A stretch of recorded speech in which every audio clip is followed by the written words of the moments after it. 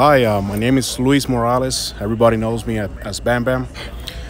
I'm natural from Puerto Rico, but I moved here to Columbus, Ohio about 6 years ago.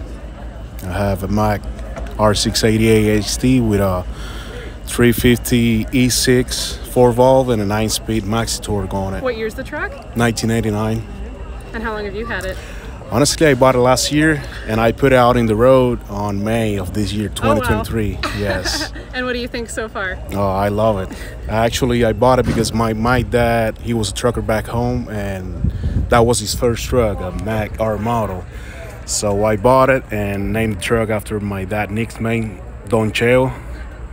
To honor him, he passed away about 7 years ago. So, I mean, I enjoy it every day. It's an old truck, but he can make a living with it. What did you drive before this one? I used to drive a 389 long hood, pull a frameless bucket. And you went to an old school truck. Yes. Yeah. Had you been looking for a few years, or did you just find it? It's been my dream since I was a kid to get my own stuff, and when I finally had the chance to get my hands on the truck, you know what? I'm gonna go for our model Mack. Where did you find it? I found it down in Florida. I bought it from a guy, and he had it, and it was sitting since '06. Oh my. So a friend of mine down in Florida helped me out.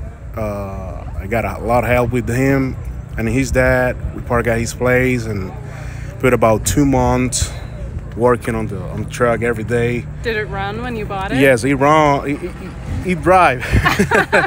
But it was in good shape. But I cleaned the frame, painted, put new tires. Did a full tune-up. Basically, almost everything. I have more plans with it, but. And what do you haul now? I haul, flatbed, down buckets, full of step deck once in a while, dry van, whatever. And you take it to shows occasionally too? This is my first show that I actually take it. Yep. Awesome. I'm glad that my friend said something then. So great. Welcome to the truck show world. Thank you. Thank you. I hope to see you in more places. Yes, me too. Thank you for the interview. Yeah, thank you.